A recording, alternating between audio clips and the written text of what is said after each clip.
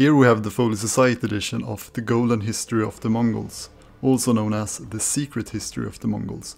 It was written sometime in the 13th century, after Chinghis Khan's death in 1227.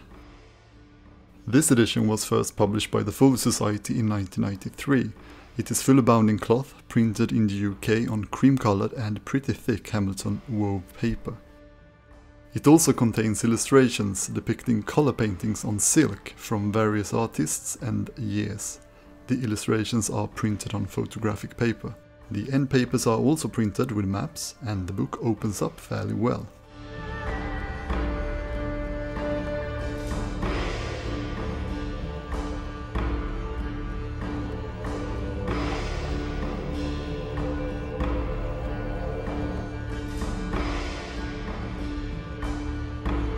I don't think this is a well-known Folio Society book, but it's definitely something I would recommend if you are interested in Mongolian history.